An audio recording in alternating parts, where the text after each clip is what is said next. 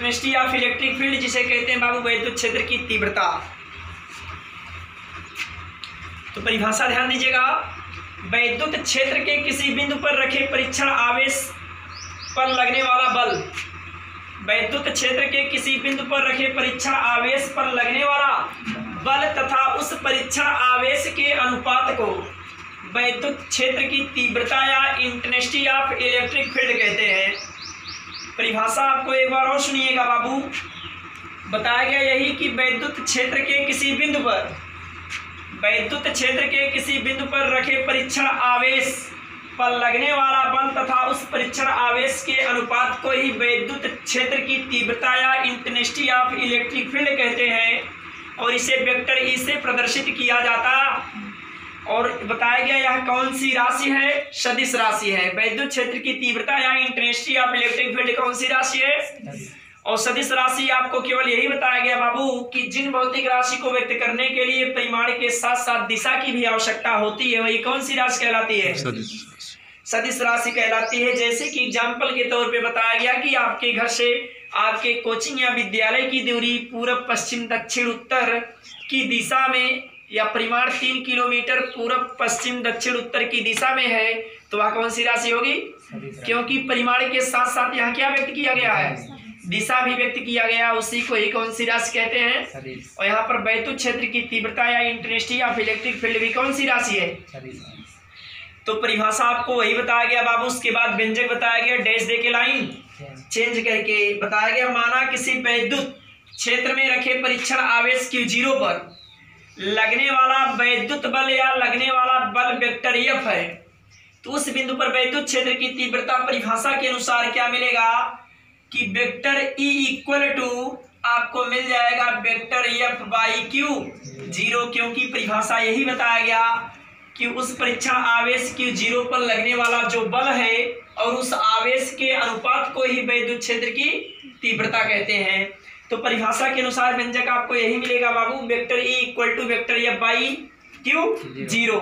ये आपका है वैद्युत क्षेत्र की तीव्रता। नेक्स्ट हेडिंग,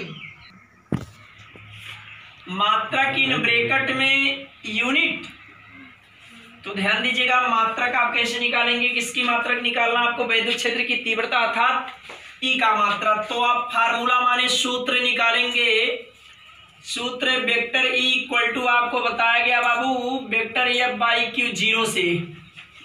तो आप सभी लोग जानते हैं ई का मात्रक,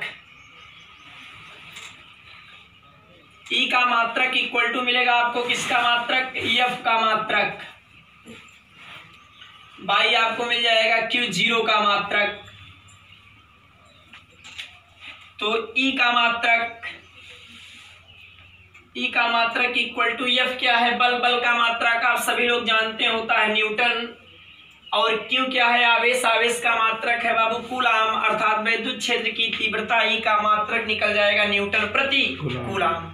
ठीक, चलिए उतारिए। उसके बाद बीमा देखिए, बताया जा रहा बाबू इंटेंसिटी ऑफ इलेक्ट्रिक फील्ड अर्थात वैद्युत क्षेत्र की तीव्रता का बीमा, जिसे इंग्लिश में कहते हैं क्वांटिटीज।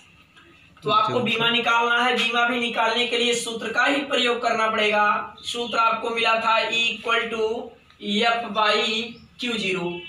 तो यहाँ E की बीमा निकालना है। ध्यान दीजिएगा, E की बीमा माने वैद्युत क्षेत्र की तीव्रता का बीमा। E की बीमा इक्वल टू हो जाएगा बाबू F का बीमा अपान किसका बीमा? Q0 का बीमा। जैसा कि F क्या है? बल। बल का बीमा आपको बताया गया। अगर डायरेक्ट नहीं पता है तो F बराबर क्या होता है? M इंटू A की बीमा, M इंटू A की बीमा अपान Q बराबर आप सभी लोग जानते हैं I इंटू T होता है। Q के स्थान पे आप लिख सकते हैं I इंटू T की बीमा। अब नॉर्मल हो गया है, आराम से आप बीमा प्राप्त कर सकते हैं। इस अवस्था में आपको मिलेगा E की बीमा इक्वल टू स्मॉल m का बीमा आप सभी को पता है कैपिटल M होता है। A आपका त्वरण है, त्वरण का बीमा आप सभी लोग जानते हैं, कल बताया भी गया था कि LT की पावर -2 होता है।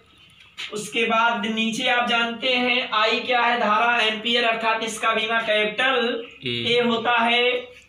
और स्मॉल t का बीमा आप सभी को पता है कैपिटल T होता है। कोई दिक्कत किसी को तो बताइए यहाँ तक। चले आगे। अब ऊपर आपको मिल गया यम यल टी की पावर -2 पूरा एक ब्रैकेट में हो गया, नीचे a इंटू कैपिटल टी भी एक ब्रैकेट में लिख सकते हैं।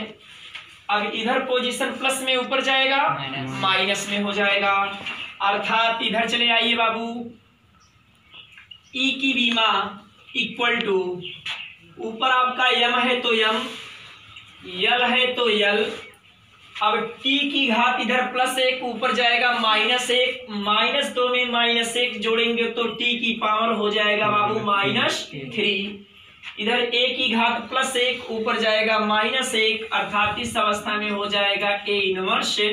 तो इंटेंसिटी ऑफ इलेक्ट्रिक फील्ड या विद्युत क्षेत्र की तीव्रता का बीमा हुआ यम यल टी की पावर -3 a इनवर्स।